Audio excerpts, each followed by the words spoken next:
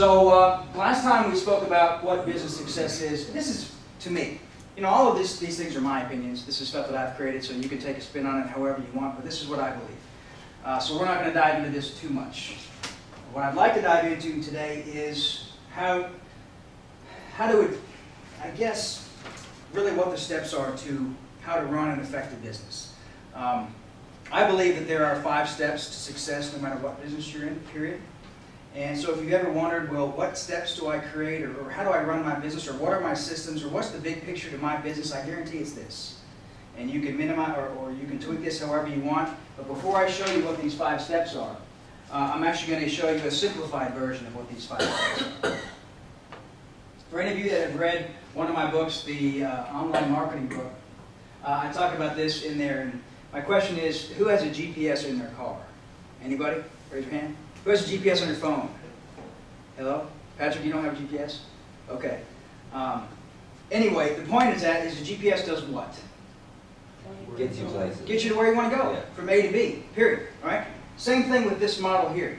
I call this my GPS triangle. Imagine that, it's a triangle. And really, this is what business is. This is exactly what it is. You have to generate leads, then you got to pre-screen them, and then you sell them.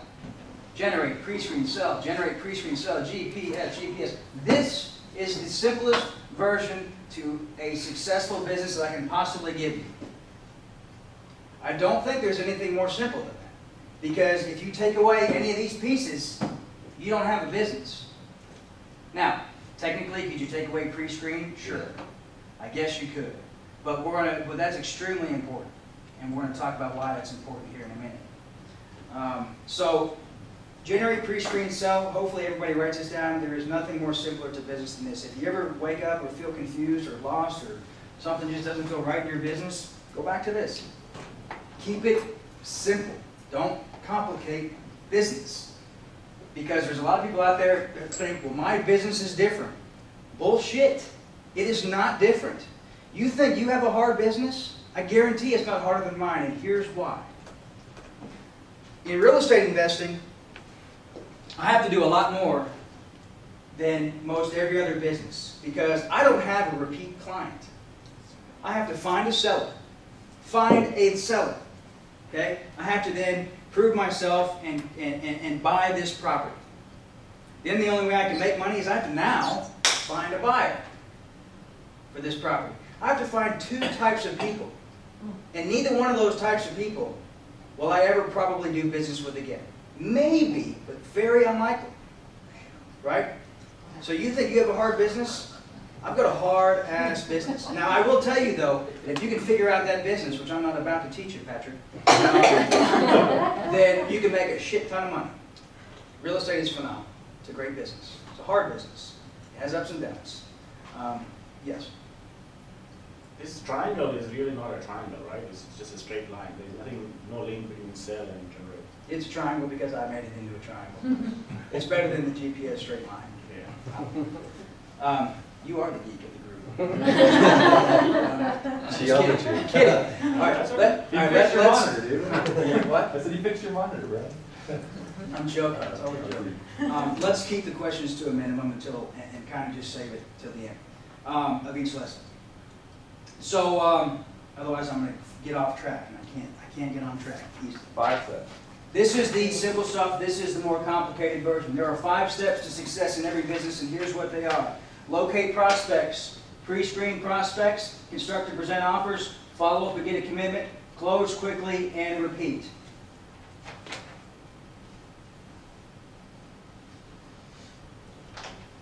Everybody should be writing this down.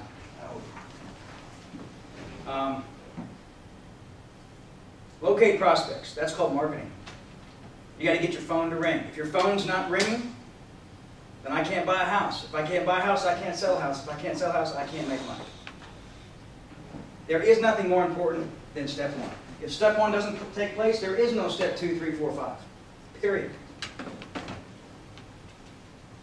Locating prospects is only about getting your phone to ring. You have to generate leads. You have to have multiple ways to get your phone to ring. In my business, when I teach real estate investing, I really say it like this. I say, either your phone needs to be ringing or somebody else's phone needs to be ringing. Bottom line is a phone better be ringing. If you don't have money to spend to get your phone to ring, pick up the phone book and start dialing. Period.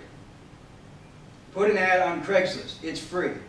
Put out a sign. Do whatever you got to do. There's plenty of free ways to generate business. Get your phone to ring.